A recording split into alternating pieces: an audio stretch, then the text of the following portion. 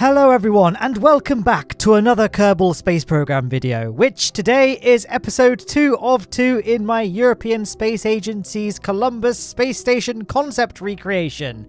In episode 1 I assembled this space station over 3 launches using the ESA Ariane 5 launch vehicle, and today I'll be sending crew up to it, and I'll be sending them up in another ESA project that never happened, the Hermes Spaceplane. The Hermes was a small spaceplane proposed in the mid-1970s initially to be launched on the yet-to-be-developed Ariane 5 rocket, giving Europe an independent way of launching humans into space. Yes, despite the fact that the Ariane 5 has had a long and successful career of being ESA's biggest and most capable launch vehicle, it's never actually been able to fulfill its primary mission, which is to launch humans to orbit on board the Hermes spaceplane. At least it'll get to do it in my KSP recreation. I think that one of the most interesting aspects of the Hermes spaceplane is the adapter that attaches it to the Ariane 5 itself. This wasn't just a big dumb fuel tank or fuselage, but rather this was an airtight payload bay and airlock that would expand the internal capacity of the spaceplane and would serve as the means of docking it to the Columbus module.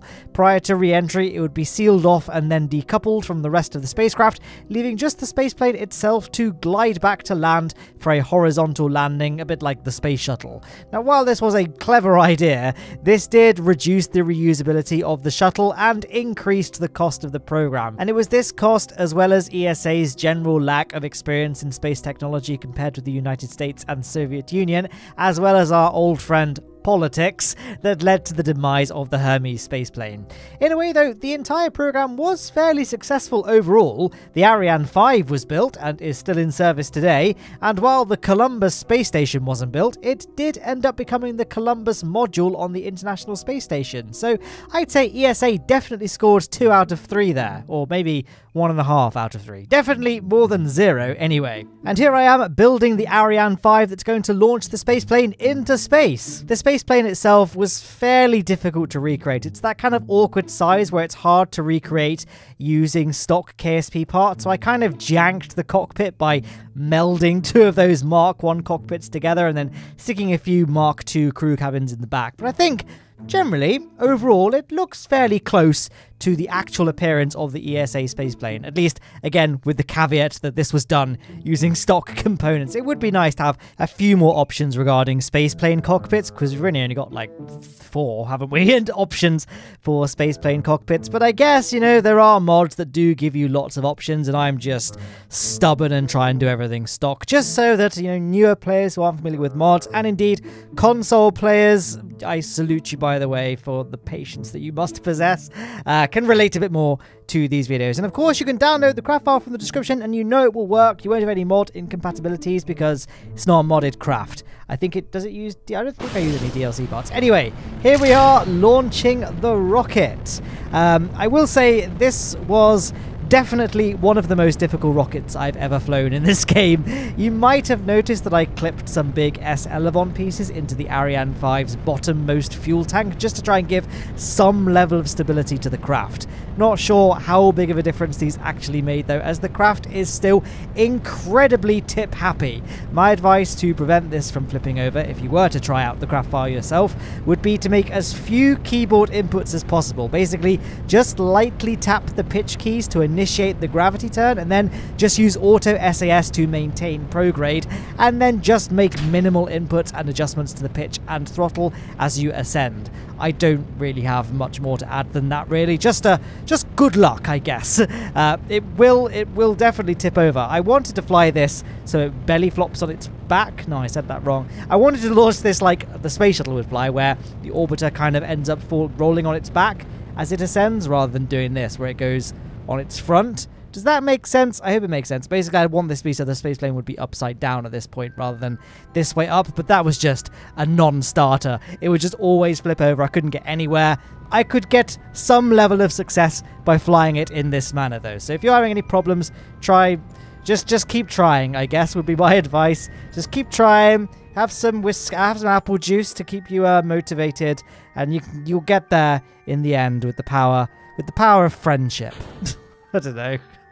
That's like great tutorial, isn't it? Like most KSP tutorial guide. This is not a tutorial, by the way, but for most KSP tutorials, right, to basically do this, Follow that, do this, practice this. Meanwhile, on this channel, guys, just keep doing it, and you'll do it with the power of friendship. And that's the great content I provide. Guys, remember to like the video. You can also join my Patreon by clicking the link in the description, and you can join my channel membership program. Get a badge next to your name and some emojis to spam in the comments. There were probably better moments to segue to that, weren't there, than me just smack talking my channel. What are we doing right now? Let's look back at the screen. I was just in a, I just think I just blacked out for a second. But yes, the Ariane 5 has gone now. We got through the hardest part of this mission, which, as I said, was just getting the thing to actually, you know, get to space without flipping over. And there's the space plane. It looks, I'd say it looks pretty neat. I quite like the effect of the two front cockpits, actually. I know I'm not the first person to blend the two cockpits together like that to make kind of one big custom one, but it does look pretty nice, doesn't it? And the rear docking adapter, I know I said it's not a fuel tank or a piece of empty fuselage, but it is an actual airlock piece. There's no way of doing this in Kerbal Space Program, so in this video it is a fuel tank, but it's not got all of its fuel inside it. I did drain some of the fuel, and we're not going to use all of the fuel on board this thing anyway, so even if there is a bit too much fuel than what there really should be if I wanted the same capacity as the ESA Spaceplane, we don't actually use it, so we can just say that's the payload mass. I use exactly the right amount of fuel that I plan to use, guys, basically in this video. Once again, I'm shielding myself from criticism. That's why I said this last episode. That's why I love recreating craft that never existed, because you can't tell me I messed something up because it never happened.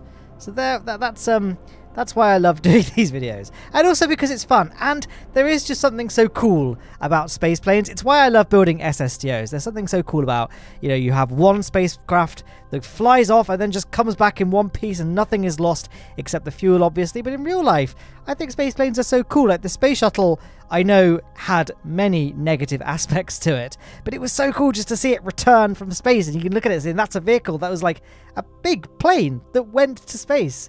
It's so cool to me. Maybe I'm just a very simple person, but stuff like the Dream Chaser, yeah, the Dream Chaser. That. Can you imagine that? Like a little space plane that just sits in space. And it's like a re-entry volume.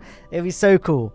And I know capsules, and I guess eventually, well, Starship is very cool. That's another thing entirely. But like the capsules, like Dragon, Starliner, Orion, yes, they're more practical and sensible and make a lot more sense. But space planes just look so much more cool, don't they? There's something much more sci-fi about them. I don't know what it is. Obviously, Starship is in a league of its own. That's like the actual future, isn't it? But I guess it's the same sort of thing. Like, okay, it's not a space plane in the conventional sense, but it is still a futuristic rocket ship that comes back to Earth and lands, and you can look at it. I don't know. Am I just like... Is this just the insane ramblings of an insane person, or am I making sense? Do you guys concur? What do you think? Leave a comment below, and I'll see if I'm alone in this or not. But that's kind of my answer when people say, which would you rather fly on, New Shepard or VSS Unity, or, you know, Spaceship 3 whenever that starts flying?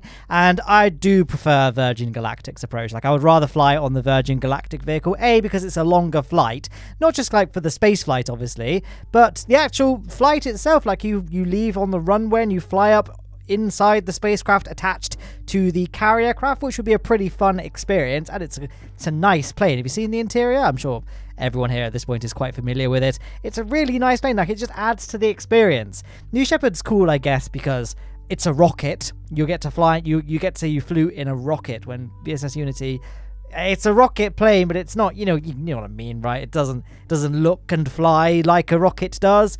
So both programs have kind of their pros and cons, but I think out of the two, I do prefer Virgin Galactic. But I would happily fly on either, to be honest. Like, I would love to go to space one day. I would probably vomit, so I'd probably not be a good candidate for it, but I'm just saying. Rich, or Jeffrey and Rich, I know you guys are big fans of my channel. Jeff, I've bought some stuff at your shop before, so if you want to hook me up with a ticket, that'll be pretty sweet. I can give you a shout out. I can give you a shout out in space this week, or a Kerbal Space Program video, or both. Happy to. Technically, I've given you a shout out now, so really, you guys now kind of owe me. So really, this is just the right thing, I think. And here I am, by the way. I did make a quick save. Just I wanted to test the the abort module here, because it's got no SAS units on board. We can just use the gimbal of the engines, but I wanted to make sure it had enough delta V to deorbit itself. I know that it does because it's got over 200 meters per second of delta V, but I just wanted to make sure, and I guess you guys would probably want to see it just in action. And there it is there. Minsk Herman there. He's there he goes. We'll just crossfade back in time now to where before I did that when I made the quick save, and get to getting the space plane back to Earth, or I guess back to Kerbin in this sense, but I don't know why I needed to clarify that.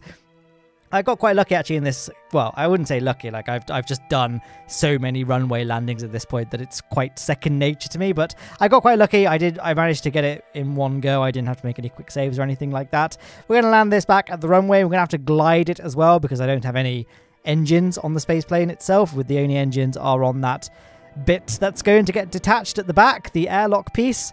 So we're going to have to try and glide this thing back to the Kerbal Space Center's runway. And that's it, actually, that's it. We just have to glide this back to the Kerbal Space Center's runway. You might have noticed that, rather frustratingly, the Ariane 5 core stage is still in orbit, even though I detached it, I think, before I reached a stable orbit. I'm almost certain I detached it before reaching a stable orbit, though I'm aware that sometimes if you do that, and then you, like, the game doesn't quite deorbit it properly, and then it just stays in orbit. Like, you guys are probably aware that on Lowne Aerospace, I always make a point to never leave debris in orbit. I always make sure debris and stuff is always put on a suborbital trajectory so that it decays. But if I actually went to the tracking station in Lowne Aerospace and turned on debris so I could see all the debris, there's tons. And I think the game just once a part leaves physics range, but before it's entered the atmosphere or been destroyed or something, then it will just pop it into an orbit. It won't actually terminate the piece, which is kind of frustrating when it comes to trying to avoid Kessler syndrome. I know it's not a big deal because it doesn't really matter. Like, the space dolphins aren't actually real, guys. I'm really sorry to break it to you. But just from like a perfectionist standpoint, it is kind of frustrating to know that despite me going to efforts to make sure there is no debris left in space, there is always just loads of debris left in space. But not the space plane. That is very much not in space, as you can see. We are rapidly approaching the runway. I had to do quite a sharp drop down as I realized we were probably on a course to overshoot. So I had to make an unrealistically sharp drop down in order to make sure we actually reached the runway and didn't overshoot. So Valentina had to endure quite a lot of G-force just there, but luckily Valentina, she got quite a high tolerance for G-force, so it was all okay in the end. And here is our touchdown approaching, and that pretty much wraps up the mission. I do hope you enjoyed it, and I do hope you enjoyed episode 1 of this mini-series as well. It's certainly been a fun little journey recreating the Columbus program and indeed the Hermes shuttle. My original plan was just to build the Hermes shuttle actually, but whilst I was going down the research rabbit hole of the vehicle, I just came across the actual plan for the Columbus, and I thought, well, let's just make it a little mini-series. So there we are, that's it.